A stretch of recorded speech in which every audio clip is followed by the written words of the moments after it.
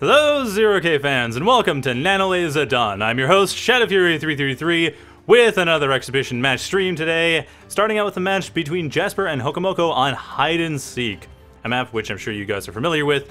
Very large map, lots of mexes, lots of hills, lots of, well, more so cliffs, not so much hills, but you get the idea.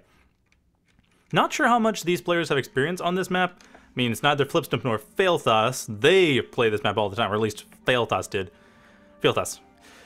Anyway, Jasper going for Spider Factory, Hokomoko going for the Shield Bot Factory. So Jasper, I guess, kind of knows how this map's work, or at least is thinking cliffs. I can deal with cliffs, I have spiders, that works. Usually does, yes.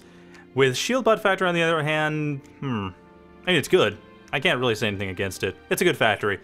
It's a little bit iffy on this map because shield bots are very ball-based, whereas this map, you tend to have the north side with a couple different paths, south side as well, because it's mirrored, of course, and then the outside on top of that, so you get a lot of small armies moving around, harassing things. Shield bots can kind of do this, but late game shield bot is built around the ball, and that's pretty much how everything's set up. So yeah, I don't know, that's sort of... It'll be interesting. I'm sure Hokomoko will pull up something interesting and cool that'll work, but I just wouldn't personally go for Shieldbot on this map. Mind you, I'm biased. I don't really play Shieldbot all that often. Anyhow, Hokomoko very rapidly going to the northeast, while Jasper scouts out quickly. Hokomoko finding Jasper, finds that Jasper... Wait, Jasper's not... What happened to Jasper? Are you playing... Jasper has not been building up. They must have been focusing a lot on their fleas and on their Reaver over here. I mean, they know what Hokomoko's up to, but at this point, Jasper's quite a bit behind economically, at least at the start. It's not a huge deal, like 1 or 2 metal per second. It's not great, but it's fine. It should be fine. They haven't lost the game. That's the more important thing here right now. Anyway, Jasper setting up with all the mexes, finally getting their main base built up, and the bandit here, which Jasper is hiding from. One advantage of playing spiders. I mean, that's the thing. Spiders on this map. You have cliffs. You have places to hide away. That works. So really good choice from there. Anyway, Jasper does have... What vision do they have? Okay, they know what Hokomoko has built. They don't have any vision of the Shieldbot Factory right away, and they can't really. If they move this flea, the radar will see it, and after that it'll be... Okay, actually they could move it in. There's nothing that would kill it yet. There's stuff that will kill it eventually. But I think what Jasper's thinking is that Hokomoko is not going to be going up this hill. If Jasper puts the flea like here, that'll be a problem. That just won't work at all. Anyhow, with... Oh, nice bandit raid there. Hokomoko keeping Jasper's economy down, which, by the way, had actually been on par with Hokomoko. Hokomoko is not really building up. They have the one convict over the northeast side of the map, but the Weaver to the southwest, it's still building up, still doing stuff. I mean, Jasper is also building up the south here. The Weaver itself has... Where'd it go? That must have been the commander that built that then. Anyway, at this point, Jasper is going to be a bit behind economically. That's going to be a problem for them. Hokomoko with the bandits coming up, and with more bandits harassing around, expecting Jasper to have something to the southwest, which they don't. Jasper does have quite a bit to the center. I think they're going to be just building... No, never mind. I thought they were going to be building up like a bunch of solar plants over in this area, try to protect the center, make it really hard to get through. I've seen that happen before. Drone did it, I think, in a tournament a year or two ago, or a year and a half ago. That was good. That was very difficult to break through. But I don't think Jasper's going to do that. Jasper seems to be much more naked right now. They've won Lotus. They have the metal extractor being built up, which is actually going to be taken out. These bandits coming in over to the north, that's going to completely raid that out. If Jasper's paying attention, this Weaver will live. If not, the Weaver's done. At the same time, Hokomoko going around. I mean, Hokomoko very clearly playing the map. They are playing a lot of small armies, a lot of bandits just running around, raiding everything they can, which is how this map plays. It's, like I said before, rather difficult to play ball-wise. Not impossible, obviously. And the Weaver is going to go down. That is a blow. Jasper's economy already behind Hokomoko, so that's not something that they want to have happen. I mean, at this point, I think this Lotus is doomed. The bandits, however, are actually going south. They're expecting the plus 2.7 to have been taken. It has not been taken, so that's not going to be a thing that can be done. In fact, neither has the 2.4. It hasn't been retaken. Hokomoko expanding far more slowly, definitely focused on killing Jasper's economy. Jasper, on the other hand, much more focused on just building up. Doesn't really seem to care about the fact that they've lost a Weaver. They just keep going. I mean, it kind of makes sense. I guess they could use Venoms for escort, which wouldn't be a bad idea. However... Jasper is not playing a factory that has a raider, or at least not a strong raider. So it is difficult for Jasper to go around and raid, compared to Hokomoko, who has one of the strongest raiders, I think the strongest raider actually, for bots at least. Like, bandits are very tough. 250 health each? Yeah. They can get through a lot. I mean, this Lotus is dead. If Jasper actually gets it attacked. Or sorry, Hokomoko attacks that, which Hokomoko doesn't. Hokomoko goes by. Continuing to walk by, trying to figure out what's over to the northwest. Whereas, building up... Oh, also building up a factory at the same time, so it's... Apparently someone's telling me that this is stuttering on broadcast.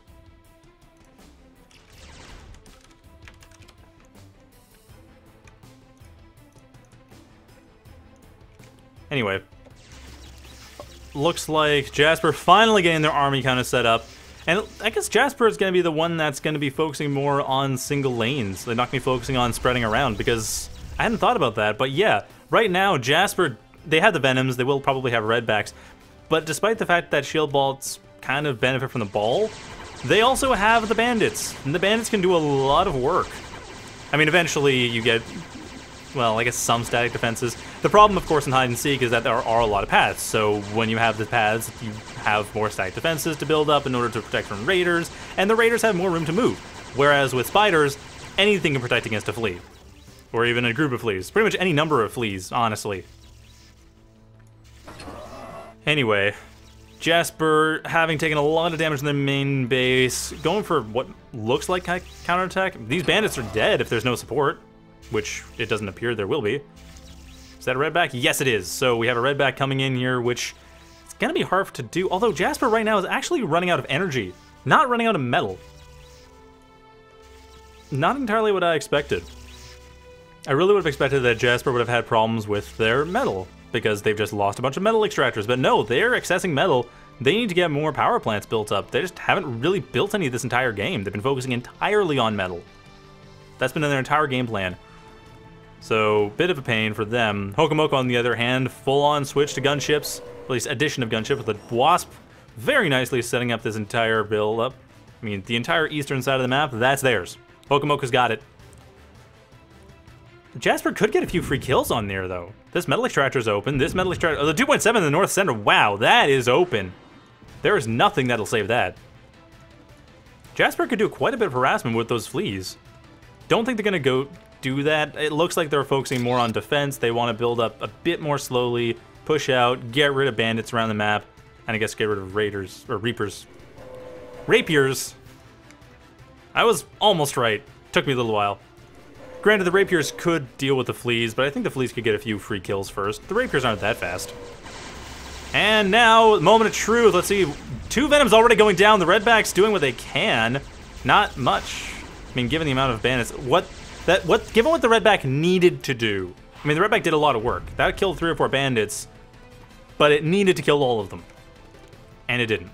And that was a bit of a problem. This Redback over here in Jasper's base has to move back. There's not much it can do. Hokomoko can just build up. They have the map. I mean, pretty much they can build wherever they like. Jasper has fleas around the map, of course. They have to be careful about that, but that's what the patrolling rapier is for. I really am surprised these fleas are not doing anything. I found that strange. Jasper, what is Jasper paying attention to? Jasper is pretty much focused on their main base entirely. That's it. They aren't focused on the north side at all. They aren't focused on...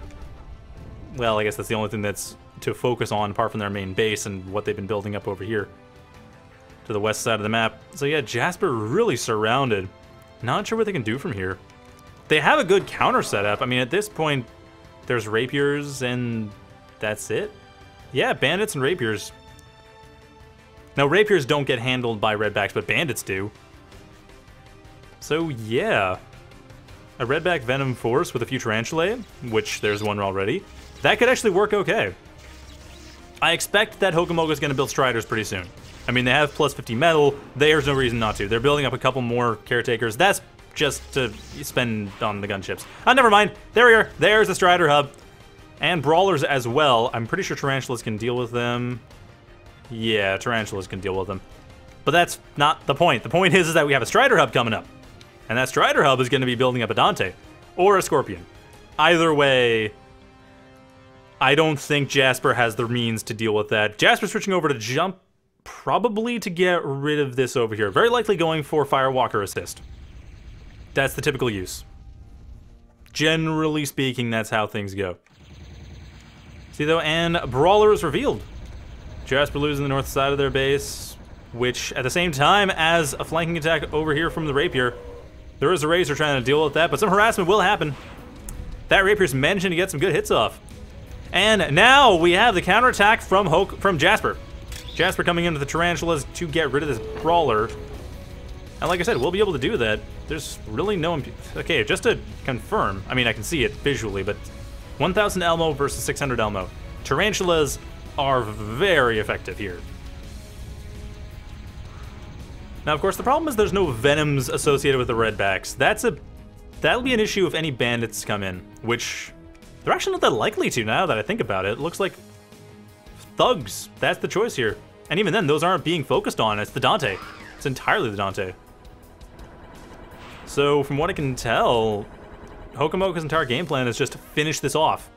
Run it with the Dante and win. And Archangels, not really. Not a Firewalker? Moderator and Archangel, okay. Moderator to get rid of Rapier is most likely, and the Archangel to get rid of the Brawler. Tarantulas, however, do a great job with that. Firewalkers, however, that's what you want here. But no, looks like Jasper going for... Oh, shoot. I'm sorry, people. I forgot to show what people were actually building.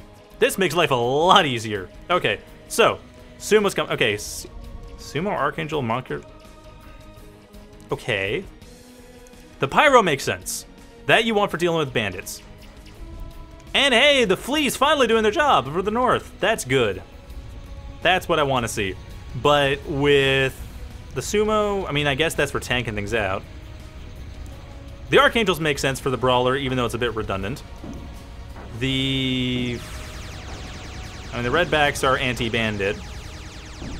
No support, though, from their factory, but hey, you have the Pyros, so I guess that helps. I mean, the Pyro also kind of tanks. That's really what the Sumo is going to be for, though. Sumo's for tanking. Moderator, I guess, for Rapiers. But yeah, this is the counterattack. Hokomoko battle loses the commander. Wow, there it goes! Okay, well, that's commander down. But honestly, my excitement was not really deserved. In all honesty, that wasn't huge. I mean, it was a thing. It was important. But really, given that Hokomoko has 60 metal per second compared to Jasper's 30, and there's a Dante... That commander destruction is not going to be quite as pivotal as I'm sure Jasper would have hoped. Also, Banshees when Redbacks are on the field. Interesting choice. I don't think it'll matter. The Dante is the centerpiece right now. The Dante is basically what's going to be giving Hokomoko the game.